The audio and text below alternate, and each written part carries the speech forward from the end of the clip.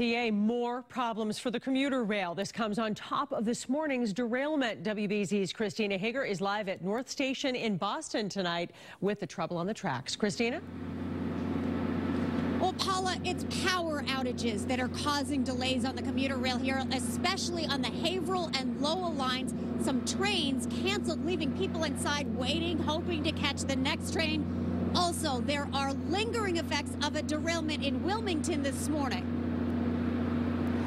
It took a crane to get this train back on the rails after storm debris on the tracks caused a derailment. One passenger snapped a shot of a car leaning to the side. It was like a speed bump. George Redding was commuting to work in Boston. I'm sleeping like I normally do and just felt like a speed bump. Woke up, everyone was panicking and looked down, see the tree. Keola's crews took pictures. Spokesperson Tori Mazzola. And it actually appears at this point that it dragged a large piece of a branch for several hundred feet, if not more, on the tracks. And as that branch approached a switch, it became wedged in that switch. The train evacuated. Redding and fellow passengers boarded shuttle buses to Boston. A Keola's crew took this video of the crane in action, re-railing the train.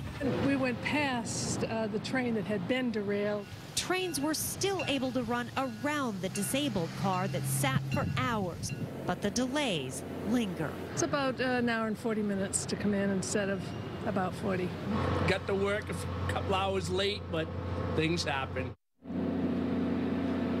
Well, Keolis and the MBTA have brought in a network of generators to power the lines through the evening commute. But, hey, there is no way around this. For some people, it is going to be a long wait. At North Station, Christina Hager, WBZ News.